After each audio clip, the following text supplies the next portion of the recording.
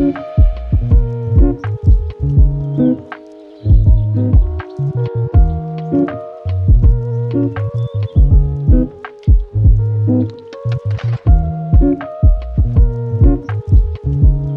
everyone, welcome back to my channel. My name is Marisa Kazem and today I'm going to be showing you how I set up my health and fitness journal. So for this journal, I decided to use this one from Scribble Dot. I got it off Amazon, so I'll leave a link down below. I just really loved the color and the cover. I usually don't like green, but I thought health and fitness, green seems kind of fitting.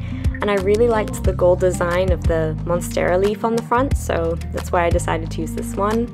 The only thing I don't like about this journal is the index pages at the beginning. There's too many of them and I don't use an index at all, and I definitely don't need it for this journal. So I just decided to cut them out with a scalpel. If you have a paper cutter, that would be better, but I do have scalpels, so I was able to do that. And then I just glued this side of the index with the name page, and it worked perfectly. As soon as I open my journal now, it's just the name page, and then I get right to my front cover, and I love it. So obviously I normally post bullet journal videos, and I will still be uploading my May bullet journal video. It might be a little late this month, but it's still coming with the next Disney princess theme, so don't worry. But I decided I wanted to start a health and fitness journal, and I just wanted to share that with you guys. This doesn't have a lot of drawings or a lot of art in it like my other stuff does, but I wanted to try this out. In 2020, I went on a health and fitness journey and I lost 20 pounds, and I was really happy with my progress and I was doing really well. But for those of you who are new to my channel, my dad caught COVID December 2020, and then he died in February of 2021. And so when that happened, all ideas of health and fitness were out of my life.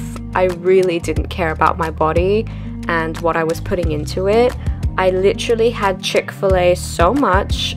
I've literally lost count. I was eating it constantly. I was ordering pizza and I was just eating like terribly throughout that entire period.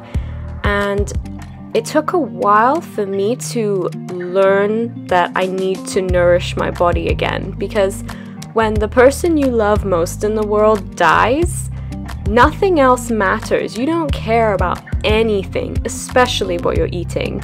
And there was no exercise during that period either. I wasn't doing that at all. And so I have been trying to get back into a healthy mindset ever since, and like during that time I did gain weight, and then I lost weight throughout this last year because I realized, no, I need to take care of myself. But now I'm at a point where I'm only like 15 to 20 pounds away from my goal, and I just really want to get there, but I seem to struggle at caring, and caring about what you eat is important. You don't have to lose weight when caring about what you eat, but I mean, I eat out way too much. I have too much restaurant food, I have too much quick food, and I just want to get back to cooking and feeling good about myself. So I thought I would start this journal and hope that it would really help me. Obviously, I know I just talked a lot and I didn't get to explain the first 2 pages, but I'll just explain them quickly. The first page was my physical goals, where I wrote down my weight, body fat percentage, and my average pace for when I go on walks. Those are 3 goals that I want to make a note of and see if I hit them or not. And then the next spread was my absolute guidelines, and you guys saw I did a bullet list of 5 things.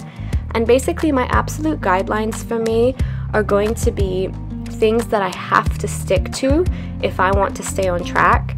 And basically what I did last time was I told myself I have to drink a gallon of water every day. And I was able to stick to that, and that was a huge part of my weight loss.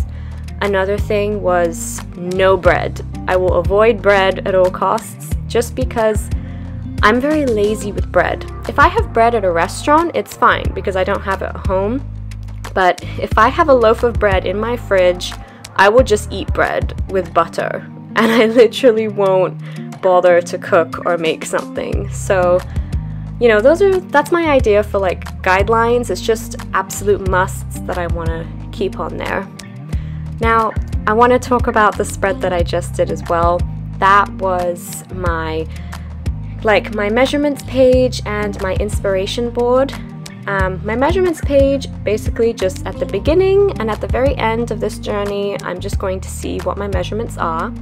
And then my inspiration board is just food and meal inspo that I have actually cooked. All of those pictures are meals I have made before. They're not my pictures, they're from recipes, but I have cooked those meals before, and I just want to be able to look at it and inspire myself every time. Now this spread is my workout planner, and you guys are going to see a bullet journaler's nightmare right here. I slowed it down. Hang on, here it is. I slowed it down, and look what happened to my candle. It spilled on my journal, and I was dying inside. I was looking at this wax like, oh my gosh, what am I gonna do to fix it? And my first theory was I can scrape off the wax, because wax dries hard and it dries very quickly. So I started scraping off the wax on all of these pages. But you know how when you spill water on a journal, the page goes darker and then it will fade and lighten up? I left this for a little bit and it did not fade. The stain from the wax was just there. And so I don't know if you guys just saw, I attempted to use a white gel pen to cover it up. But this notebook has much cooler toned pages than the Archer and Olive one. And my white gel pen is very warm toned, and so on camera it didn't look that bad, but in person the white gel pen was just very warm toned and it looked messy.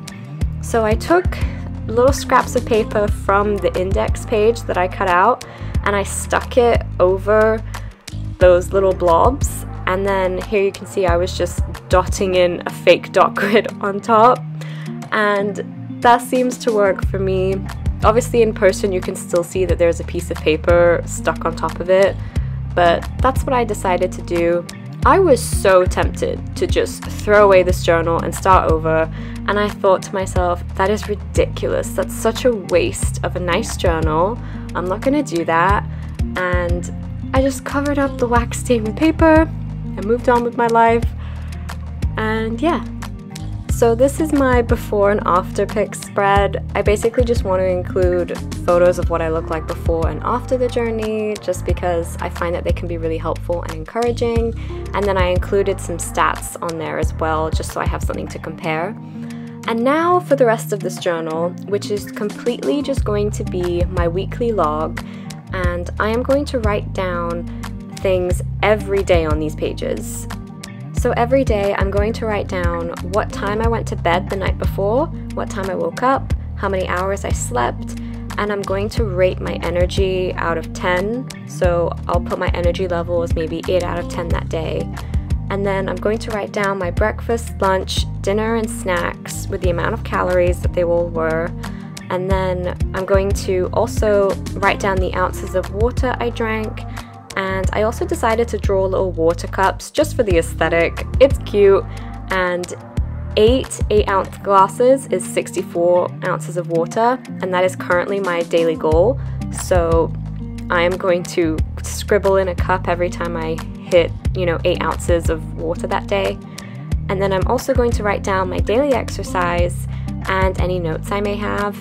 And the reason I decided to make this a daily log journal is because I felt like not only does it force me to be more aware of everything, but it also forces me to feel accountable for exercise, because there is a section on every page for where I have to write down what my daily exercise was.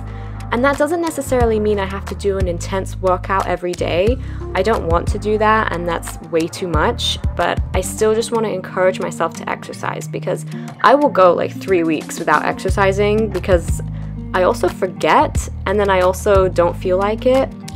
Whereas if I just have it in the journal, it makes me feel more accountable and like I have to. And then I also just have a little place for food macros, because I want to be aware of what percentage of each macro I'm eating every day. So I did the rest of these daily logs off camera, and then I have my weekly review page, which just has my strengths, my weaknesses, and how I'm feeling. The rest of this journal is 18 weeks long, and that's because that's all that fits in this journal. And I thought it would be a good time frame just to track a journey of weight loss and see how everything goes. And I also alternated the colors for every week. But anyway, I hope you guys like this journal and like this video. If I do like this journal and I want to continue it, then I will post another one later on. If it doesn't work out for me, obviously I'm not gonna post another one, but I thought it'd be a good experiment, and I hope it gives you guys some ideas if this is something you're interested in as well. If you're still watching until the end, thank you so much. And subscribe if you're new. I have different content that's more artsy, and you should be seeing that hopefully within the next week or two with my May bullet journal setup. And I'll see you guys in the next one.